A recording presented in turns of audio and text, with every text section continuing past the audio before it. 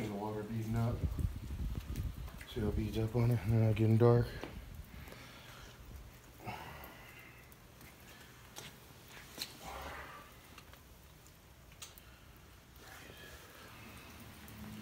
It's sealed. If you like us, you subscribe. If you want to know more about the sealer we used, how to use it, why we use this type of sealer outside is the most important thing.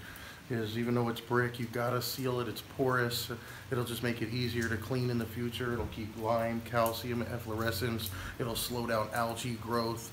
Like for instance, sometimes I see people leave metal and it'll rust on it. And when it's porous, the rust color will saturate the brick. So, you know, lawn furniture, you know, stuff like that that are metal. And people, you know, you can see they have stuff everywhere. So it's the same thing. If you seal this, it'll keep rust and things and more surfacey. It'll be easier to clean in the future.